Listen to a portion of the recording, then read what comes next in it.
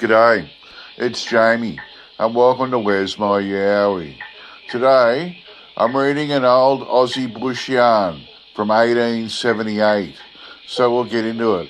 This was published in the Australasian on Saturday, the 5th of October, 1878, titled The Cranky Shepherd by James Lockhart. It is a singular and curious fact that insanity in various forms is extremely prevalent among the bushmen of Australia.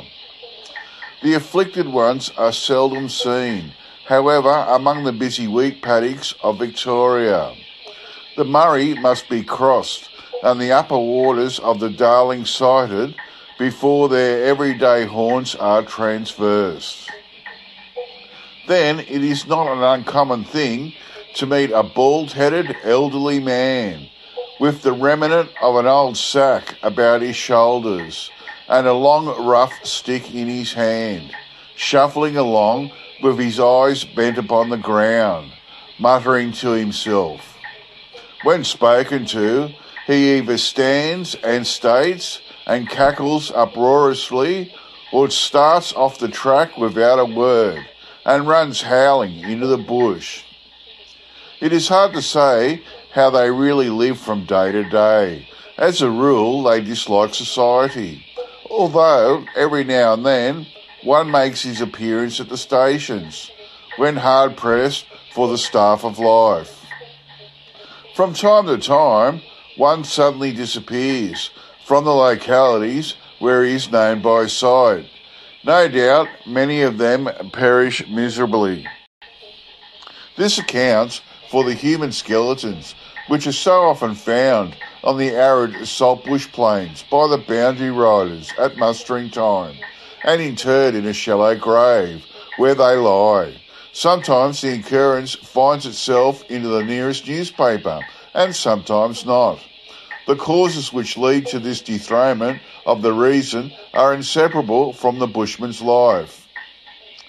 He eats his bread in solitude for long periods of time. He has no wife to listen for his footstep when the sheep have folded for the night, or the maul and the wedges laid aside for the day, and no mental activity to brace his facilities and keep his mind in tone and balance.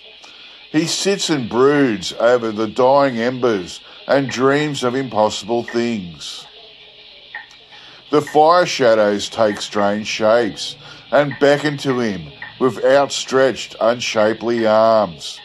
Voices which seem to come from afar whisper to him in the starry stillness and goad him to unnatural acts until he feels that he must have communication with his fellow men or die. A few days' ride, in most cases, brings him face to face with a greater danger. The shanty keeper, with his murderous compounds, completes the ruin already begun. After being poisoned and plundered, he is thrust out the doors to die in the wilderness or look for the road to Bedlam. Partial derangement, however, is more common than absolute madness. Almost every old shepherd westward of the Paroo has some mania peculiar to himself. The force of circumstances, rather than my own inclination, once took me into that remote locality and brought me into close contact with one of those unfortunate men. The station where I was employed was dovetailed betwixt two stupendous crags of a romantic niche on the east side of a low but dark-browed mountain range, which runs almost without a break for over 100 miles from north to south. It is a waterless and dreary region, although subject to sudden gusts of storm, which filled the scoured and empty torrent beds to overflowing with the downpour of an hour. Shreds of trading clouds slumber among the serrated peaks nearly all year round, and the mountain sides are pencilled over with streaks of gloom. The dingo makes his lair among the shadows of the deep ravines. As a grazing ground, it is perhaps unequalled in the world. The salt bush and cotton bush and other fragrant and fattening herbs which cover the far-spreading valleys that open out upon the endless plains have always a refreshing tint of green. The sheep run was of vast extent. Indeed, there was no boundary line at all to the northward, and it was entirely open and unenclosed. The flocks were therefore all in the charge of shepherds, who lived many miles apart from one another. It was my duty to supply those men with the necessities of life, and visit each of them in rotation at least once a fortnight.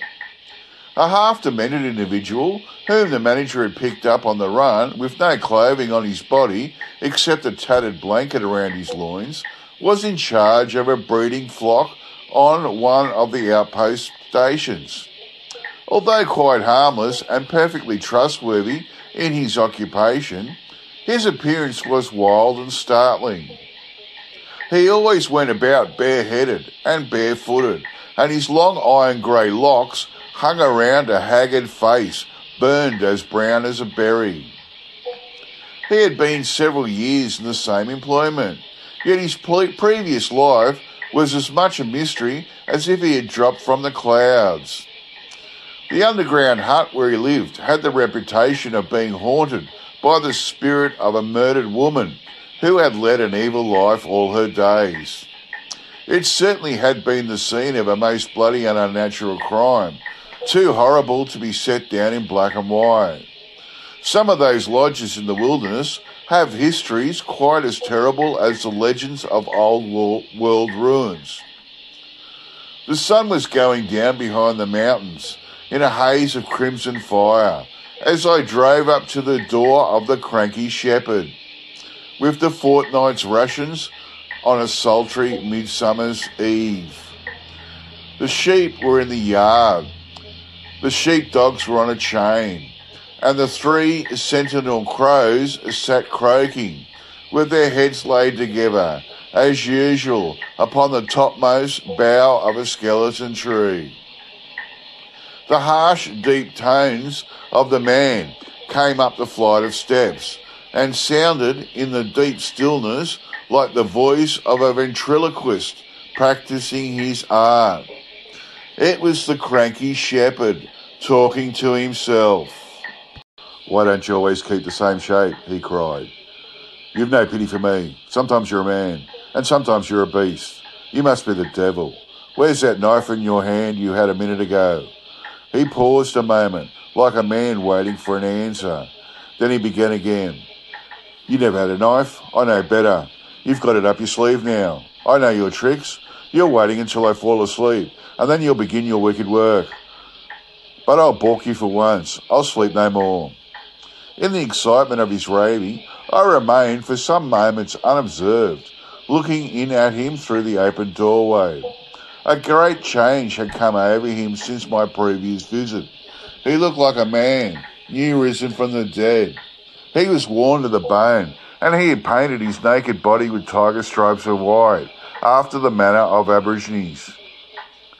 "You've come just in time," he muttered, when he looked around and glared upon me with bloodshot eyes. "Help me lay this hairy demon." "You are not well, Walker," I said. "There is nothing there. It's only your sick fancies. You're dreaming." "Are you on his side too?" he moaned. "He's tempting me all day to put a knife to my throat, and he tells me I'll never see salvation. Is it all a lie? I'm not entirely forgotten. It's a long way to the stars, but God remembers to water his brackish mite of clay. Look, oh look, he's a black swan now. He takes many shapes." I tried to cheer him up and laugh away his terrors. After a little while, I partially succeeded, but he persistently refused to take food. "He breathes upon every morsel. I put it to my mouth with his foul breath," he said. "How can I eat? I've been living for the last fortnight on green stuff like the beasts of the field.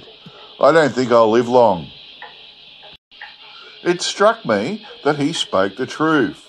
To tell the truth, I would rather not have stayed with him overnight by myself. As it was, I made up my mind to sit up until daybreak and keep the lamp burning. The talking fit had left him. He sat crouching in the furthest corner in perfect silence. When I spoke to him, he made no reply.